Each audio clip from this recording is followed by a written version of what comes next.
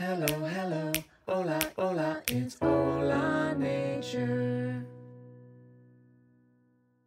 Hola amigos, bienvenidos a todos. Welcome everyone to the Hola Nature podcast. I am your Spanish-speaking, nature-loving, hysterical host, Naomi, and I am super excited to learn Spanish with you this week, where we learn all about serpientes, snakes. Let's slither into this week's episode and say hola to nature. You either love them or you are a little freaked out by them. I don't know if there is an in-between with serpientes, but no matter how you feel, it is impossible to deny that snakes are absolutely fascinating. I cannot wait for this episode where we get to learn even more about these incredible creatures. Empecemos. Now, first and foremost, we need to make sure that we know how to say snake in español. La palabra es serpiente. Serpiente. Serpiente is snake, and it actually sounds pretty similar to the word serpent in English. So that can be a clue to remember it. Serpent, serpiente, they're kind of similar, right? Can you see it? Now, what sound do snakes make? Can you do it? Hiss.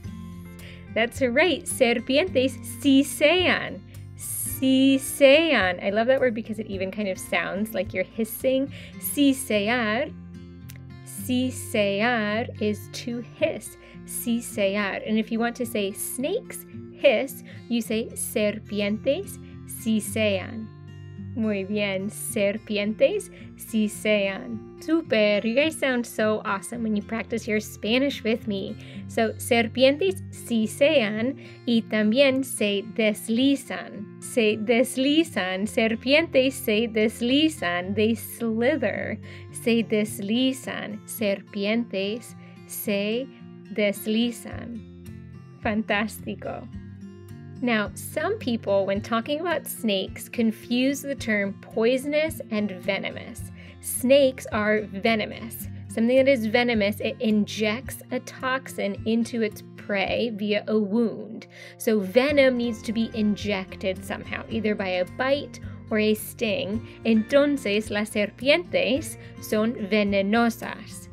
Venenosa. Venenosa is venomous. Venenosa. Excelente. Y es importante saber, not all snakes are venenosas, but a good amount of snakes still are venomous, so it's an important term that we need to know. Venenosa. Muy bien. Now let's learn the names of a couple snakes that are super cool. Where I live, we have serpientes de cascabel. It is a snake with a special kind of noise maker on its tail to warn us if we get too close. Can you think of a snake that might rattle? Sí, a rattlesnake, una serpiente de cascabel. Serpiente de cascabel. Cascabel. Muy bien, serpiente de cascabel. They are super dangerous, but at least they try to warn us with their rattles. Otra serpiente es una víbora ratonera. Víbora is a word for viper, which is a type of snake. Víbora. Víbora. And I think there's a Spanish song, A la víbora, víbora de la mar. That's what is running through my head while I teach you this. Pero una víbora ratonera is a rat snake. Víbora ratonera, right? It has the word rat in the beginning. Ratonera. Ratonera. Víbora ratonera is a rat snake. Have you ever seen a rat snake before? They do not care about us. They don't want to hurt us at all. They just want to eat. What could a rat snake want to eat? You got it. Rats and rodents. Víbora ratonera. Excelente. Now, I wish I could teach you the names of 20 different species of serpientes in español, but we don't have extra time for that. So make sure that you check out our freebie for this week, and I'll try and put some extras in there for you to learn. Ooh, I see the forest fairies coming along, and I know that one of these haditas is especially enamored with serpientes, so I bet she will be super excited. Hola, haditas! Hola. ¿Cómo están? Bien. Sí, todo bien. Are your names still changing each week? Sí. ¿Sí? Ok, ¿cómo se llaman esta semana? ¿Tú cómo te llamas? Snake. ¿Y tú cómo te llamas tú? Slither. Slither. Do you know what we're learning about this week? Snakes. Serpientes. Tengo una pregunta. ¿Qué piensan de serpientes? ¿Les gustan? Sí. ¿Sí? ¿Por qué? Because I get to ride on one. You ride on a serpiente? Oh, because you're a tiny adita. Because I help them fly and I ride on one. You help a serpiente fly by riding on it? Mm-hmm. You guys are blowing my minds right now. ¿No tienen miedo de serpientes? Sí. ¿Sí tienes miedo? No. No tienen miedo. How can you let snakes know that you're coming when you're hiking and playing in the woods? We gave them these special things that connect to them, and we always see them. And But how can, like, let's say we're going for a hike, or your friends listening at home are going for a hike. How can they let snakes know that they're coming? stamping. Stamping your foot. Why? What does that do when you stamp your foot? It vibrates. And they can feel the vibration coming from your feet. Do serpientes want to hurt us? No. No way! So when they feel that vibration, they're like, whoa, something big's coming. I'm gonna get out of here. ¿Tienen un tipo de serpiente favorito? Sí. ¿Cuál es? Copperhead. For real? A copperhead. For you too? Whoa. Actually, a corn snake. Ooh, a corn snake. Yeah, copperheads are pretty dangerous, right? Yeah, but I love them. Oh, that's sweet. Esta semana vamos a aprender sobre, we already told everyone, serpientes. Y tengo un poema que se llama, what do you think the title is? Serpientes. You're so smart. Will you help me teach everyone listening at home? Sí. Awesome. Let's learn it line by line, and friends listening at home can repeat it with you. Right, Atitas? Sí. Do we do silly voices? Sí. Do you have any requests? No. No? Okay, fantastico. Robot. Oh, another robot request. What do our amigos do if they are listening at home and they think, oh wow, I need to learn this full poema en inglés y español? Where do they go? niñosandnature.com. That's right, the podcast page of our website at niñosandnature.com. And we will also have super cool Spanish free worksheets and coloring pages with this episode. Do you guys want some snake coloring pages? Sí. Awesome. Okay, ¿listas? Sí. Okay, vamos. Deslizándose. Deslizándose. That's a big word. Deslizándose. Muy bien. Deslizándose por la hierba. Deslizándose por la hierba. Muy bien. Deslizándose por la hierba. Deslizándose por la hierba. Super. La serpiente sinuosa está escribiendo. La serpiente sinuosa está escribiendo. Muy bien. Do you think we could do all of that together? That's a lot. Are you up for it? Awesome. Okay, let's do it together. Deslizándose por la hierba, la serpiente sinuosa está escribiendo. Muy bien. Okay, there's one line left. Do you think we can do it? Sí. Muy bien. Un poema Un poema resbalosa. resbalosa. Resbalosa. Resbalosa. Un poema resbalosa. Un poema resbalosa. Muy bien. Un poema resbalosa. Un poema resbalosa. Awesome. So, can we do this whole thing all together? Sí. Muy bien. Let's do it. Deslizándose por la hierba, la serpiente sinuosa está escribiendo un poema resbalosa. I have a question. Is this serpiente really writing a poem? No, it's slithering. It's slithering. Where is it slithering through? La hierba. The grass. Yeah, and so if our friends want to learn the rest of this poem, because the rest of this poem is pretty silly, I'll tell you after. If they want to learn the rest of it, where do they go again? Muy bien. Buen trabajo, haditas. ¿Qué van a hacer el resto del día? Be careful of snakes. You're going to go and be careful with snakes. I'm gonna play with them. You're going to go and play with some snakes? I want to ride a snake. You guys are wild. Riding serpientes. Do you want to share anything else before you go? Adios, be careful of snakes. Adios, haditas. Adios. Gracias. Bien hecho, amigos. Great work learning that Spanish poem with me. We have made it to a part of the show that I just love. This is where we learn more about the world all around us as I share some super cool datos curiosos. This is where I ask you, ¿Sabías que? ¿Sabías que? ¿Sabías que? did you know? ¿Sabías que las serpientes usan sus lenguas para oler? Now, try this for me. Stick out your tongue, your lengua, and hold your breath. Do you smell anything? Well, how do snakes smell with their tongues then? Well, let me tell you. Cuando las serpientes sacan las lenguas, llevan partículas de aroma a sus receptores de olor que están en su paladar en su boca. If we had the right receptors in our mouths, we could bring in those particle aromas too and figure out the smells all around us. But I guess we'll just have to rely on our noses. But at least now we know what serpientes are doing when they stick their lenguas out. They're smelling. ¿Sabías que hay algunas serpientes que pueden volar?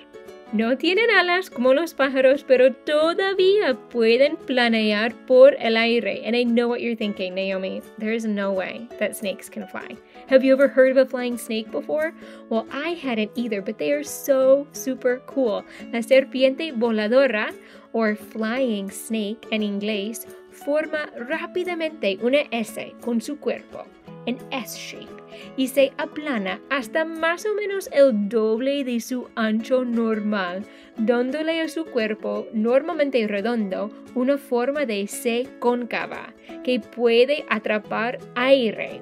So if we want a visual of this, hold out your hand in a fist. And then open it up into a C shape or a rainbow shape facing down towards the ground. Now imagine that serpiente starting out rounded like your fist and then being able to flatten out its body to form that concave C shape. When it launches itself off of a higher surface, that concave shape will trap the air, allowing it to glide. It is so wild. La serpiente voladora, a flying snake. ¿Sabías que you will never see a snake blink, wink, or sleep with its eyes closed? I swear, never, never ever. Do you know why? Las serpientes no tienen párpados. Sin párpados, no pueden cerrar los ojos. Well, if they don't have eyelids, how do their eyes stay protected and moist? Lo que sí tienen las serpientes es una escama transparente que se llama escama ocular. Escama ocular, que actúa igual que un párpado. Protege el ojo y lo mantiene relativamente húmedo. This transparent ocular scale helps to keep their eyes working well and keeps them safe, just like an eyelid would. Can you believe all of those cool snake facts? Flying snakes, no eyelids, smelling tongues. Nature is so cool. Oh, goodness, what are my hamsters up to this time? I have two hamsters named Nacho and Pip, and they are always getting into trouble, and it looks like they found some scrap paper. They're just kind of like rolling around in it. Oh gosh. Oh, hey, that reminds me, I have to go to my art class, but I will be back right after. Pip, no así. Tenemos que hacer escamas con el papel y una cola muy larga. I don't think we'll be able to create a realistic snake disguise from this paper, Nacho. It's a good idea trying to make scales and a long tail that makes us look bigger, but I don't think it'll fool the garter snake that lives in the compost pile in winter. Es mi montón de compost. No es justo. Señor Serpiente se mudó hace 3 semanas. Hemos pasado